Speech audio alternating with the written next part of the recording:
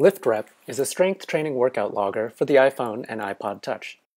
To get started logging a workout, press the Add button in the upper right corner of the training log screen. You can choose from one of the included routines, download new routines from other LiftRep users in the community, or create your own. LiftRep shows your entire workout in one screen. For each exercise, you see the number of sets to perform and the target number of reps to achieve.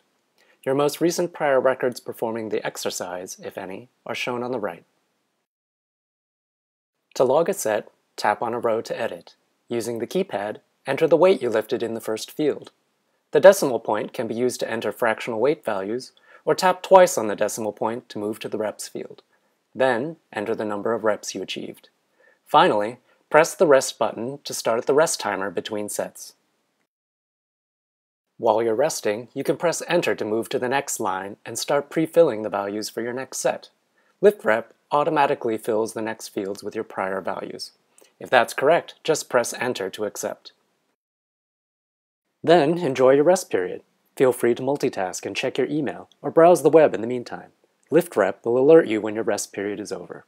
Just tap on the notification to return to the app and press Stop Rest to stop the timer and continue your workout.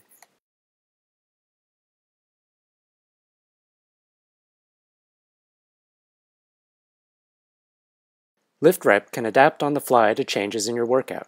For example, if you decide to push out another set of the current exercise, just press Enter or Next Set to insert a row. When you're done, press Next Exercise to go to the next part of your workout.